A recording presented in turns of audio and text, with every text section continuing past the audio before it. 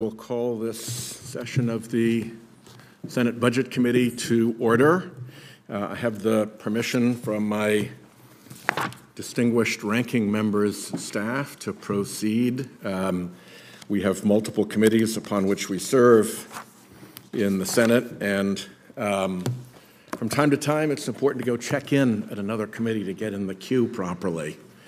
And so Senator Grassley will be along. I will make my opening statement, yield to him, and then I will introduce the first three witnesses. Senator Grassley will introduce a witness, Senator Lee will introduce a witness, and then we will proceed.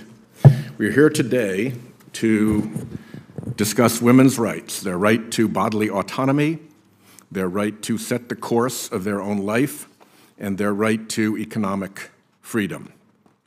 I hear often that the Budget Committee should only be concerned with debt and deficits, but any serious conversation about debt and deficits must also analyze threats to economic growth and stability. Debt and deficits do not occur in a vacuum. Hey, welcome. Glad to be with you. They result from the fiscal decisions that we make and from what we do that strengthens or that weakens our economy. Reproductive rights, it turns out, are intrinsically tied to economic opportunity. Reproductive justice is economic justice. Restricting one restricts the other. As Professor Myers, the leading economist in this space, will testify today, we can measure the economic harms from dismantling Roe versus Wade, especially in already marginalized communities. The Dobbs decision triggered an immediate crisis for millions of women as antiquated state bans snapped back into place, and some states implemented new restrictions on reproductive freedom. Our witnesses, Allie Phillips and Dr. Zahedi Spung, will explain how these draconian state laws put patients, their families, and physicians into heartbreaking situations.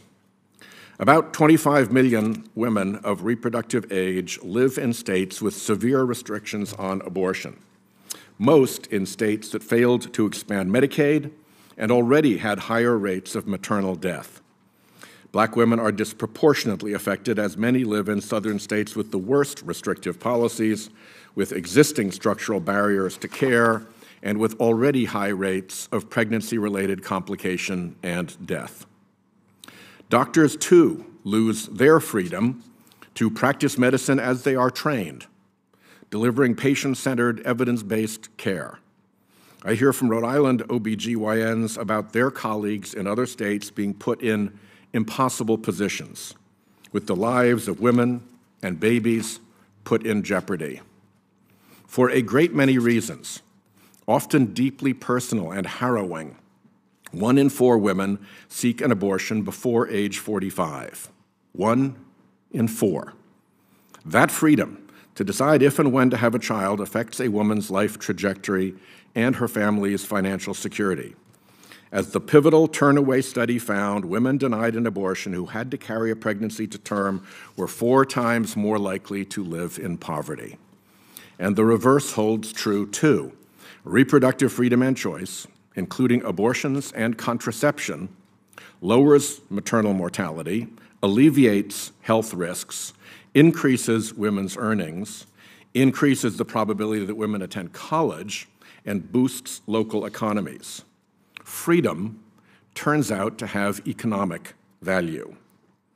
In Planned Parenthood v. Casey, these economic values were actually part of the court's holding. The court said, the ability of women to participate equally in the economic and social life of the nation has been facilitated by their ability to control their reproductive lives. Economists and researchers have since quantified the damage of state abortion restrictions to local and state economies, and the correlation is easy. The more extreme a state's restrictions, the more its economy suffers. A new study estimates that state abortion restrictions cost the national economy, on average, $173 billion per year.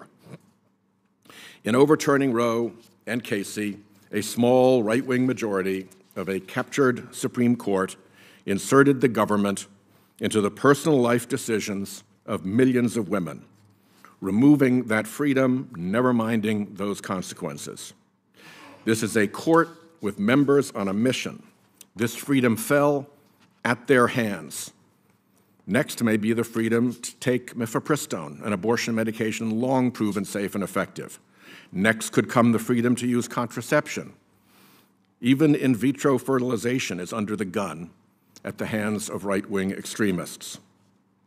A Republican-led Congress and a second Trump administration could mean a national abortion ban. If reelected, Trump could abuse executive power to remove mifepristone from markets, or try to prevent abortion medications or even contraceptives from going through the federal mail. The Republican effort to ban mail-order medication could cause even larger economic damage than Dobbs. Generations of women fought for the freedom to make their own personal decisions. They fought and they won, and their victory brought economic gains in which we all share. But now extremists are trying to undo it all, leaving young women and girls in America with fewer rights than their grandmothers. Women and girls have lives worth respecting and protecting, and no one should be forced to carry a pregnancy to term against their will. Stripping women of this freedom casts a long shadow over their lives and over their families' lives, and it casts a long shadow over our economy as well.